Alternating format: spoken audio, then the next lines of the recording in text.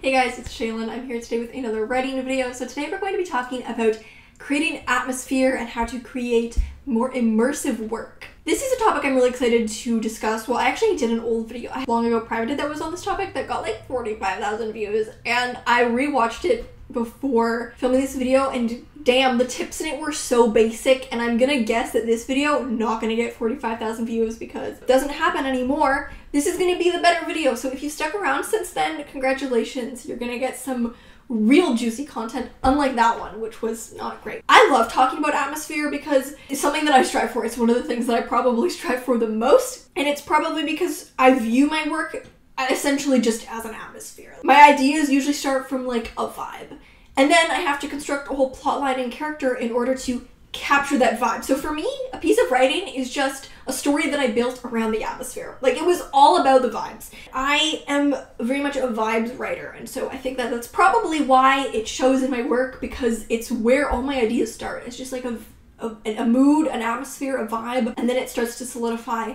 and a story emerges from the vibe. You know, it's something I care about so much as a reader. If there isn't really a strong atmosphere, I find it so hard to stay engaged. So it's definitely a priority for my work in terms of what I write and what I read. So I'm hoping that today I can share some tips on how to make your writing more immersive and how to create atmosphere. Before we get into some more applicable tips, let's do a deep dive into what actually builds the atmosphere of a piece. Atmosphere is one of the hardest elements of a story to pin down because it's the combination of so many aesthetic, sonic, emotional, and technical elements of a story. It's something somewhat inexplicable. It's just kind of a vibe, a feeling, a certain je ne sais quoi that can be hard to explain. It's something you just know when you see it, or more accurately, it's something you just feel. Like all elements of story, atmosphere is created by the combination of what you say and how you say it. The sensory and emotional qualities of a scene, as well as the words and structure you use to convey them. So let's talk about some of the factors that go into building atmosphere. First, let's think about contrast and space. Atmosphere can be built in the contrast between space and negative space. Where are we presenting imagery? Where is the sound, color, texture? Where, conversely, is there silence? Negative space, emptiness. Atmosphere is one of the elements of story that is best shown rather than told, so the balance is in presenting the proper imagery in the right way in order to allow the reader to feel the mood you want to create. You can't really say that a story feels nostalgic or feels eerie or feels hopeful. That's something that has to be felt, and stating it often dispels it, especially because there often is no exact word to describe a piece's atmosphere. It's something complex and kind of just innate to the piece. It's just something you feel. We can come up with various descriptors to try and explain what the atmosphere of a certain piece feels like, but it's almost always so much more complex than that. Another factor in creating atmosphere is sound, both the sounds described in the world and the sounds in the words you use to describe the scene. Sound has very powerful atmospheric qualities, which can be seen in how a song, an artistic medium that has no visual component, can convey a very powerful sense of atmosphere, often inciting very deep emotions or even visual imagery just through its sonic quality. We can replicate that idea through the musicality of our prose. Another thing to think about is color. I often find that books with distinct and immersive atmosphere have a powerful sense of color and a distinct color palette. I feel this especially strongly in my own work, perhaps because I have a very innate connection to it. I feel like I can mentally distill everything I write into a very specific color palette that kind of feels present and washed over the entire piece. This can be conveyed quite literally by describing the colors present in the world, or merely implied through the imagery. Let's compare different images of a beach with very different color palettes. Here, there's a soft blue color palette. The washed out pale nature, to me, gives this image a nostalgic feeling, a content moment, but there's a tinge of sadness there. Like maybe it's the last day of summer, perhaps the last day spent with a friend I won't see for a long time. It's overall content, peaceful, but I don't know, there's something slightly melancholic to it. In this image, the color palette is drained, almost monochromatic, but not quite, and the desaturated nature feels lonely and cold and somber. I feel alone, but there's also some clarity in that. It almost feels like the first moment of stillness after you've been crying and you open your eyes. The final image of the set here has a very deep, saturated blue color palette and low light.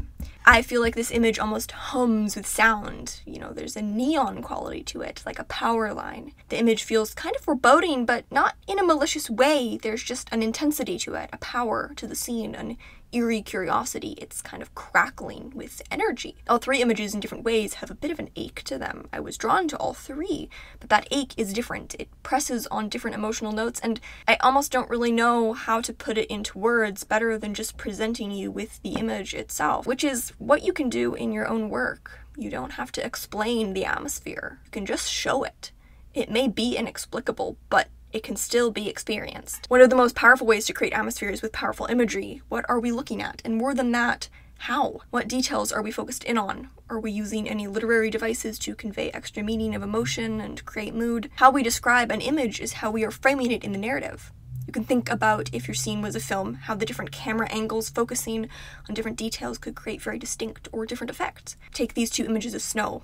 In the first, we're looking up at snowy branches from below, and the angle and wideness of the shot highlights the spindly, eerie nature of the frozen trees. Places our viewpoint below, makes us feel small, almost trapped. In the second, we're focused closely on the very fine detail of pine needles encased in frost. To me, this image feels very delicate, makes me think of the whimsy of walking through fresh snow. While the first image felt kind of insecure and foreboding, the second to me feels nostalgic and cozy. Just like atmosphere is created in the contrast of space and negative space between sound and silence, it's also created in the contrast of motion and stillness. A truly still moment is incredibly rare, if not impossible, to experience because of the inherent motion of your own life and presence. Therefore, a moving world is a living world, and a living world is an immersive world. But we can still find contrast. The neon quickness of a city at night, alive and noisy and intense, versus perhaps sitting in a parked car with your best friend outside a diner in the middle of the night, feeling like your quiet voices are the only sound left in the world. In the first, you are the quiet in the loud.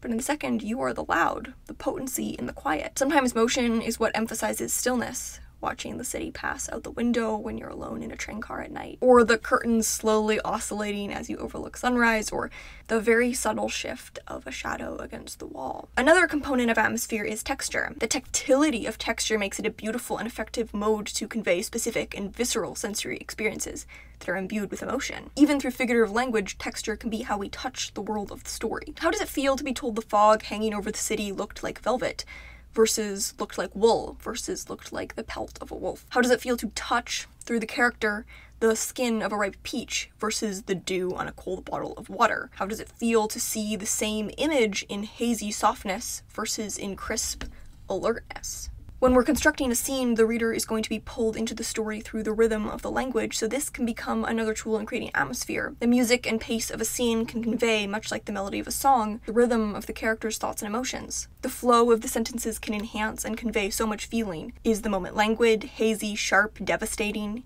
Is it a moment where the character is in a dazed, confused state, or a moment of truth, clarity, and realization? But sensory value isn't the entirety of atmosphere. So much of it comes from emotion and feeling. What are we feeling here? And more importantly, what is the emotional relevance of this moment, this place, to this character? Powerful mood and atmosphere aren't just in the imagery itself, but the emotions these images express, what they stir in us. How are the emotional beats of the story felt? Moments of great pain, loneliness, transcendence, tiny moments that hold great weight.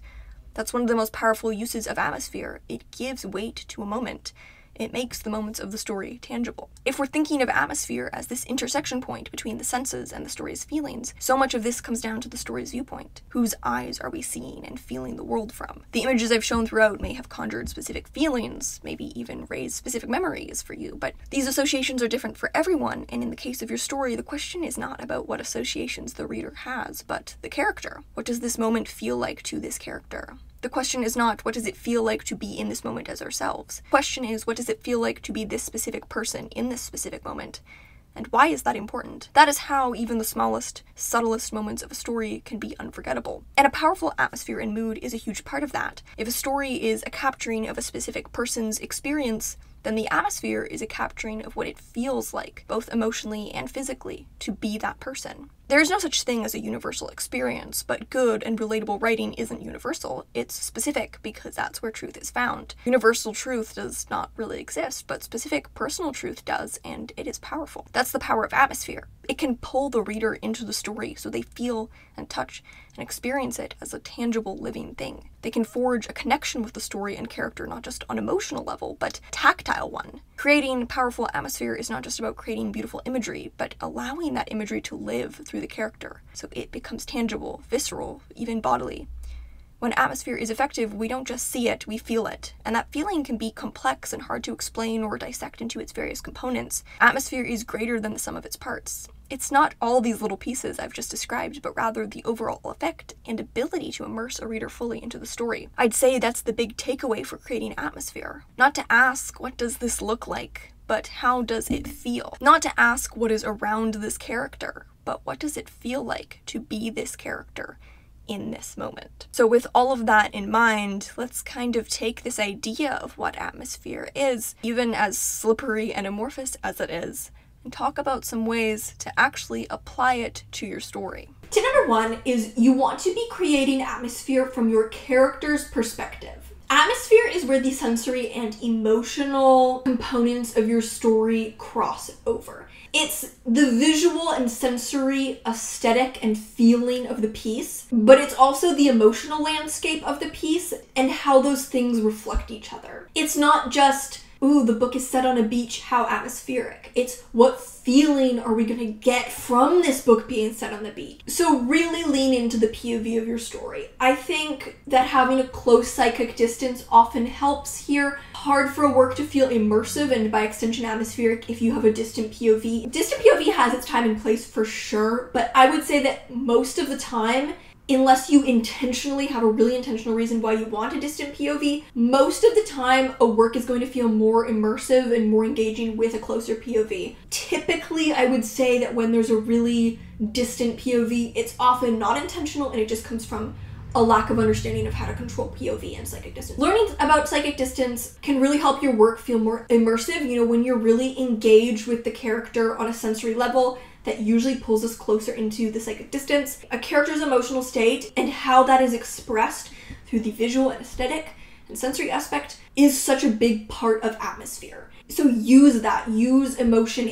Atmosphere is not just about setting, it's about setting and emotion together. Second tip is to use tone. Tone is the story's view towards itself, or the narrator's view towards the story. And it's really useful to use tone because it helps cast the story really in the narrator's perspective, rather than it just feeling generic and almost point of view-less. Like if there's no tone, it can feel like there's no personality. Tone really gives a work personality. Does your narrator view the story in kind of a coy, cheeky way? Is the story maybe absurd or, campy? Is it very serious? Is it very, maybe melancholic? How does the narrating body view the story, or how does the story view itself? Because those aren't necessarily always the same thing. Sometimes they're the same, but sometimes they're different. Sometimes your narrating body, your narrator is the creator of the tone based on how they view the story, but sometimes your main character may view the story in, say, a very serious manner, but the tone of the story, the way the story views itself, is maybe making fun of it and it's more of a comedy. Really understand tone and leaning into tone can give the work a lot of personality, which makes it a lot more immersive because we really feel immersed into a POV. Tip number 3, remember to ground the scene in the body. Your character probably has a body. If they don't have a body, I don't know. Are they a ghost? Then ground it in their ghostly form. In all likelihood, your character does have a body. And remember that the body and the scene are not separate things. The character is a living vessel within the scene. A character is a physically present body in a situation. What does that feel like? How is your character interacting with the world of the scene, and by extension, how is the world interacting with them? We often are told the most basic piece of advice when creating atmosphere is to use all of the senses, which is true. But I think a more rounded way to think about that is to just think about the character as like a living body in the scene. They are experiencing it in like a multi-sensory way. It's not just what smells are in the air, it's what is the character smelling and how are they interpreting that, and what does that feel to them? What are they doing? How are they physically interacting with the scene? How is the scene maybe interacting with them? Are there other people? Are they interacting? Take that idea of using all the senses and think of it in a more three-dimensional way. Like, this is a living scene that is actively happening to your character. I think that's how you create really visceral writing, is not just when there are descriptions of multiple senses in like a checklist kind of way, but when multiple types of sensory descriptions are being felt in an active living way by the character. Don't lose sense of the body in terms of where they are, what they are doing, and what they are experiencing. Tip number 4 is to add movement to the world. This is a really simple tip that I think is really helpful. Static world doesn't really feel immersive because the world is not static. Movement can really help the setting feel more alive. If I'm just, right now I'm in my room, I'm alone. But outside, I can see that the wind is shaking the branches, and I can hear the cars going past outside, and I can hear my neighbor rummaging through their shed. There is almost always movement to the world. Maybe in rare cases, there's not. If the character is in a still room, but like if they're in a room completely enclosed from the outside world, is the light bulb flickering? And still there's movement. How are they moving? It's so quiet. Can they hear their heart beating? There's pretty much always movement unless you're in a completely enclosed room with no living being, in which case who is describing the scene? The next tip is to use visual references. This is a tip that some may find somewhat silly, how I'm going to describe it, but to that I say, sometimes a mood board is something that can be so personal. I used to do that when I was writing certain pieces and I really wanted to be immersed in. I would make like a mood board or pick an image that really captured that atmosphere, and I would make it my desktop background. No matter what, I actually think visual references can really help. It's hard to create an atmospheric scene if you can't visualize it clearly yourself. If you can't visualize it clearly, then find visual references and do whatever you gotta do to immerse yourself in them. Tip number 6 is to think about the color palette. This is something that I care about so deeply. I simply love to talk about the color palette of my work. Every work that I write has a color palette. This is the realest thing for me. Like, all my short stories have a distinct color palette. And my novels usually also distinct color palette, but maybe it's a little more broad because the setting might shift more over the course of the novel. But still, understand the color palette. Like, when I think about my work, I think about like a few images that like are the purest distillation of the atmosphere and like the color palette. I like to try and imbue that color palette through the description, like describing those colors, picking imagery that evokes those colors. In Holding a Ghost, it's like kind of this muted, soft, gold, orange, pink. Whereas like in Honey Vinegar, it's like gray, green, earth. So I think it really helps to really think of the color palette of your work. Actually create that color palette through the scenes, through the imagery. This is why I am constantly describing the sky, because it sets the scene for the color palette that I am going for. Tip number 7 is one that I've talked about before, and it's to create a language ecosystem. Like in a real ecosystem, some plants, animals, insects, etc. will grow and thrive in that ecosystem, whereas others could not. And I like to think about my work the same way. Linguistically, it has its own ecosystem where some words can grow and other words cannot grow. I'm going to make a video on this topic, post it before I post this video, so you can find a link to that in the description. I think this is so helpful for creating a consistent voice and a consistent atmosphere, because you use words that are all within the same realm, both tonally, like how they feel, how they taste, the feel of the words, and like also like maybe the topic of the words, the connotation of the words. Next step is to use your analogies carefully. So a simile or metaphor compares something that is tangibly in the world usually, but it could also be an emotion, to something that is outside the story. So we're taking an image from the world and we're comparing it to something actually outside the story. So when you're bringing in outside imagery, you want to think about how does that imagery contribute to the story. This is actually kind of part of the linguistic ecosystem. Can that simile, that comparison, grow in this ecosystem? Or are you bringing in something from a completely different ecosystem that's going to feel really, really jarring? I would really think carefully about using your analogies as a way to build atmosphere, because that's where you can get these really jarring, incongruous images, because you can pull from anything. Something that feels in the world of the story, in the atmosphere of the atmospheric scope of the story, even if it isn't tangibly there. My final tip is, when you're actually choosing the settings, like, choose the settings intentionally. Not just the setting of your whole book, but the settings of the individual scenes. I wrote this YA book when I was younger, and I had such a distinct vision for the atmosphere of the book. You know, it was going to be set in this small little town on the coast, it was gonna be like gloomy and stormy, and the color palette was very distinct in my mind, like, you know, like very soft blues and grays. Then in individual scenes, we ended up with so many scenes that were just the main character, that was just the main character in her room. I didn't pick the settings of the actual scenes intentionally enough. I kind of realized, okay, next time I do the draft of that book, which I don't know when that's going to be, thinking about picking the settings, like a scene where the main character is in her room having a conversation with her friend, why don't I set that at a lighthouse, right? Like, there's no reason why I couldn't just set these scenes in more interesting places that would contribute to the atmosphere of my book, rather than just having scene after scene in her room, which wasn't really contributing to the atmosphere of the book in the way that I envisioned it, because I envisioned such a strong atmosphere for this book that I think could be such a selling point in it. But the individual scenes, I wasn't really picking the settings intentionally. It was starting to get really repetitive. I couldn't just keep describing her room over and over, and so there was like no setting description. And so I think like just picking the settings of individual scenes really intentionally in order to benefit the atmosphere you want to create. So I unfortunately lost a bunch of the footage from this video, so I'm just going to jump in and cover them as a voiceover because I do think that they were helpful points to cover. The first one builds off this idea of movement that I already talked about how like a moving world is a living world. And it's to not just think about the movement, but to think about how the story is kind of moving beyond the edges of the page, what's moving in the background. I think that it's really important that we have a sense that the story or the scene exists in like a larger living world. So, you know, this can be really, really subtle stuff. You know, if the characters are on a beach, you know, is there a drawing that someone before them has left in the sand? It can be as simple as a car driving past the window outside. Stuff in the background or kind of moving beyond the edges of the world that kind of imply and show that other people live here. This is a broader world beyond the story, and even if the scope is really, really contained, I think that this really adds to the atmosphere and makes the world feel so much more lived in. Thinking of movement in the human sense, right? So there's movement in like the world itself, clouds moving in the sky or whatever, but thinking about movement specifically in the context of people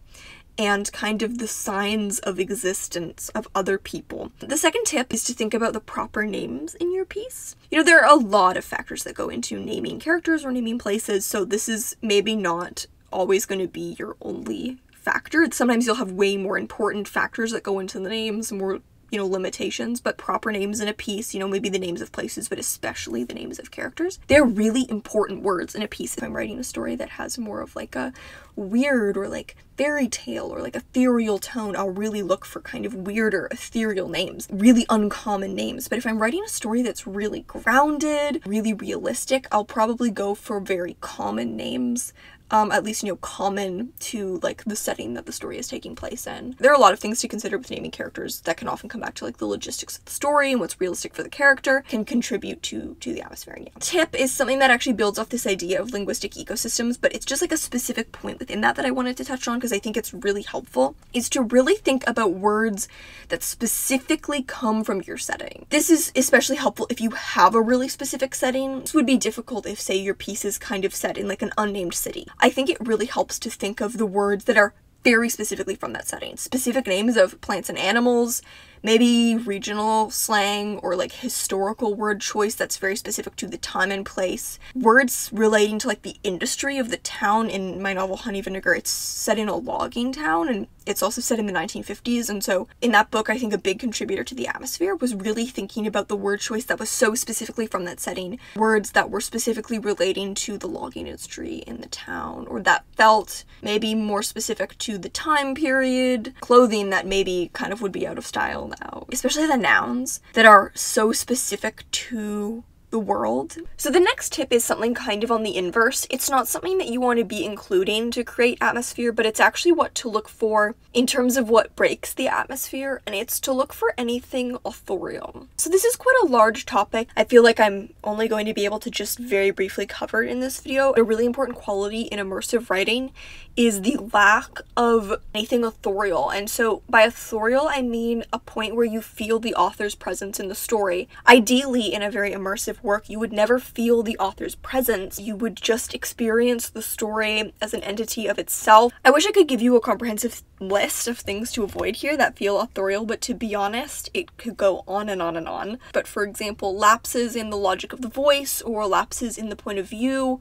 Authorialness can happen on the broader scale as well. You know, if you feel like a plot point was contrived, say that a character only acted in a certain way in order to make something happen in the plot, but it was totally out of context and character for everything we knew about them. Feeling like the author is kind of trying to control how you feel about the characters rather than letting you as the reader form your own judgments, that can be very authorial. That really breaks the immersion. A controlling writer often will have a really strong authorial presence in the work, which is what we don't want. We don't want to feel the authors looking over our shoulder as we read saying, hey, you should feel this way about this scene. Oh, you should feel this way about this character. Oh, this can even come down to word choice, telling things that otherwise the reader could interpret on their own, but they're being told just because the writer really wants to make sure that you get it. This is really about what you don't include rather than about what you include, which can be just as important. The whole point of a strong atmosphere is that it's fully immersive. Anytime there's kind of like an authorial intrusion, that can really break the atmosphere that you've created because it feels manufactured rather than feeling organic. So the last thing that I wanted to talk about here is throw off your details. This just comes down to how to make your details feel more lived in, actually reflect the weirdness and the messiness of life. We can think about kind of throwing the details off a tiny bit, making them a little off kilter. If we were describing a kitchen and we said that there's a tile backsplash and a fridge humming in the corner and an empty sink, those things may be true, but I think it's less effective than being able to pick about how those things are part of a lived-in environment. You know, maybe there's some ketchup splattered to the backsplash, or a magnet on the fridge has slid out of place, or there's a damp tea towel hanging from the leaking faucet. All of these things feel more powerful and more vivid because they're more specific, but they're also a little off kilter. They reflect that this is a real place that real people live, and it feels like a real environment rather than a show home. Where's the presence of life, right? In this kitchen, and this applies to literally any environment. A lot about picking really interesting details and creating vivid writing,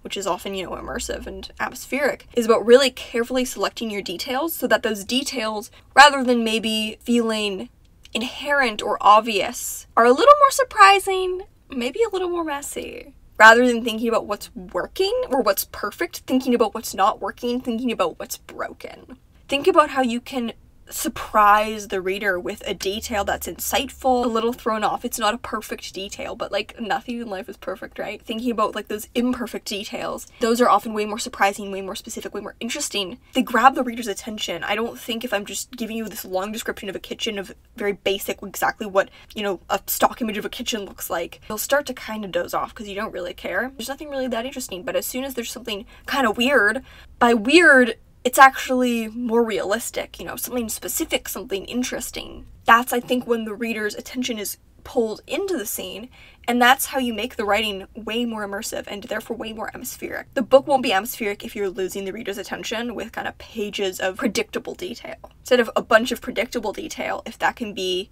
turned into one really impactful detail, you'll end up with much more immersive scene writing. That is my little chat on atmosphere. Thank you so much for watching, and I'll see you in another video.